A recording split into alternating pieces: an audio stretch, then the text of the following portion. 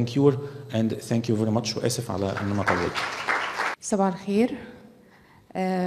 First of all, I would like to thank my dear Professor Dr. Sana Youssef for this kind invitation to the annual International Congress of the Arab Society of Pediatric Clinical Nutrition, and all the eminent board member.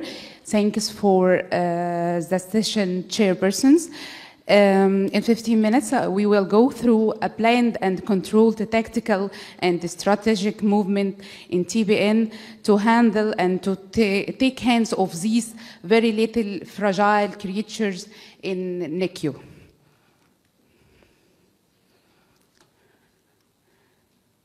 So, what is the indication for parenteral nutrition in premature infants? Most preterm infants, parenteral nutrition should be considered as a short-term bridge to provide nutritional support until full enteral nutrition can be provided. And the main indications for parenteral nutrition in premature infants immediately after birth to provide essential nutrient and the nutrition till enteral feeds are commenced and advanced. The prematurity clinical guidelines like the follows. Premature infants less than 30 weeks gestational or less than 1 kilogram or older than 30 weeks gestation but unlikely to achieve full enteral feeds by day 5. Infants are at high risk of NEC, less than 30 weeks gestation or older than 30 weeks with absent or reversed fetal umbilical artery flow, or infants with prenatal asphyxia.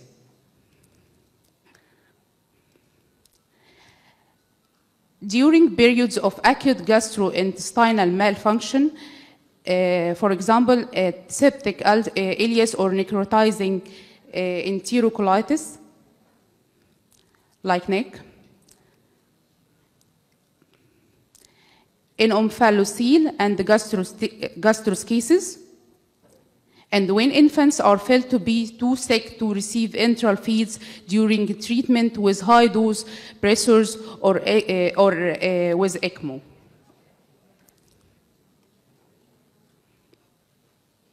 So, what is the phases of parenteral nutrition in neonates? We have early parenteral nutrition and full parenteral nutrition. The early parenteral nutrition or early PN usually within few hours after delivery. This phase of parenteral nutrition is intended to be started as soon as possible after infant's birth. And its primary goal is to prevent excessive catabolism by providing energy and protein. Secondary goals include prevention of hypocalcemia. In this phase, parenteral nutrition usually contains only dextrose, amino acids, and calcium, but not sodium, potassium, magnesium, or phosphorus.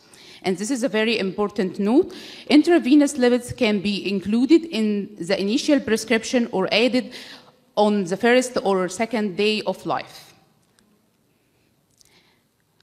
After the early nutrition, we continue with the premise with full parenteral nutrition, and in this case, this phase of parenteral nutrition is intended to meet the entire nutritional needs of the infant and support normal rates of growth. To do this, it must contain a wide range of essential nutrients and sufficient protein and energy to support growth. What do you know about concentrating or custom TBN? The practice of concentrating or custom TBN is a practice of subtracting the volume of enteral feeding and the continuous infusions and the fat emulsions from the total fluid allowance to calculate the volume of TBN.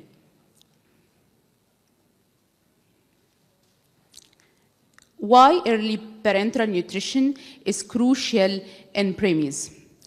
Because of low tissue energy stores, glycogen is only produced during the third trimester obligatory tissue catabolism, protein breakdown, is bigger than half gram per kilogram per day because of essential fatty acid deficiency, because of delayed tolerance to full enteral nutrition and disturbance in circulating electrolytes and glucose intolerance, and incomplete catch-up growth and development. Here we go with the ASPEN recommendations of appropriate parenteral nutrition dosing for neonates and preemies. Here we see protein and dextrose and injectable lipid emulsion requirements in preterms and terms, and how we begin, then advance, then go through to reach the goals. And the main concern here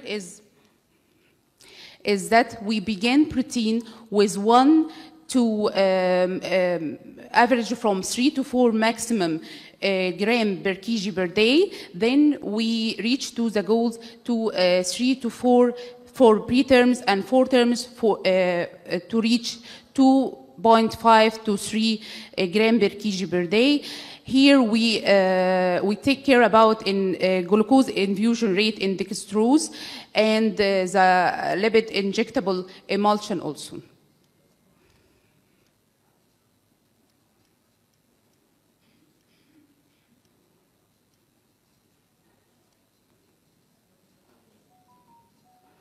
The crucial factor is the calcium to phosphorus ratio. We all know that bone mineralization is also affected by the ratio of calcium to phosphorus in PN. And the optimal ratio is approximately 1.7 to 1 when we measure it by milligram to milligram or mass ratio, or 1.3 to 1 when we measure it by molar ratio as recommended by ASPEN. Hypophosphatemia occurs in up to 60% of preterm infants receiving parenteral nutrition. In many cases, this can be explained by low absolute intakes of phosphate or by high calcium to phosphate ratio, and hypophosphatemia and hypercalcemia were more likely if amino acids were initiated early without sufficient phosphorus or phosphate intake. Hypercalcemia in preterm infants usually is caused by low absolute intake of phosphate, a high calcium to phosphate ratio, or delayed introduction of phosphate-containing parenteral nutrition.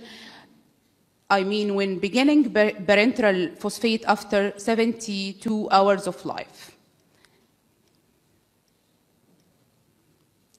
It is important that calcium not to be given without phosphate or phosphate without calcium for more than 1 day or 2 because this can quickly lead to hyper or hypocalcemia, and also because bone mineralization requires concurrent availability of both calcium and phosphate.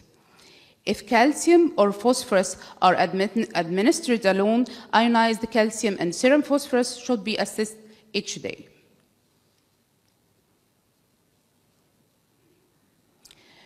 Why we are afraid of giving phosphorus in parenteral nutrition? Because we are afraid from calcium and phosphate precipitation. One factor limiting the delivery of high amount of calcium and phosphate is the risk of formation of precipitates of bibasic calcium phosphate crystals that have been associated with pulmonary thromboemboli, which can be fatal to infants. Like we see, calcium can make a chemical reaction with phosphorus.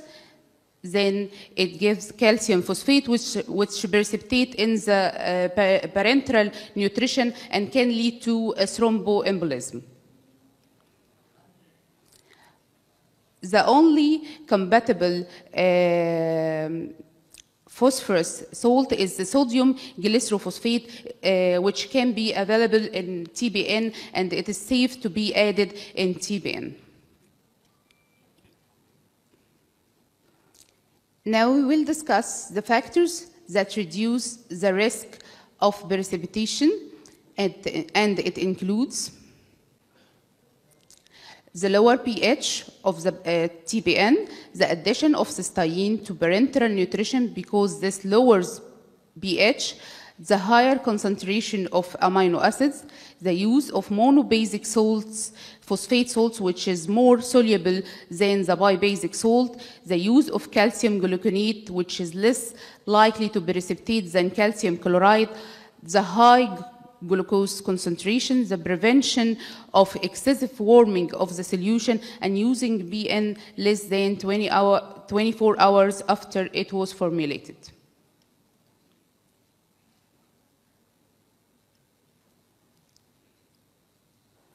Now we will talk about order of mixing when we mix TPN by manual compounding.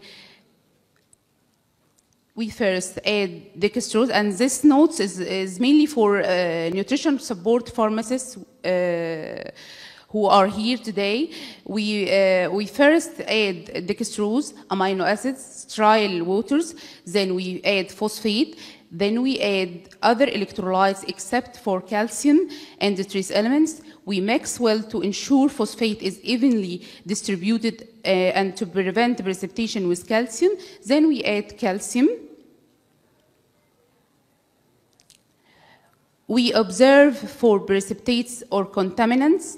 Then we add lipids F3 in one formulation. And we take care of not to mix dextrose and lipids directly because the low pH of dextrose can destabilize the lipid emulsion.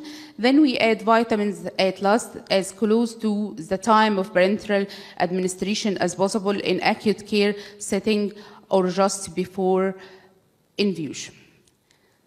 Thank you. I've finished and I'm waiting for any questions.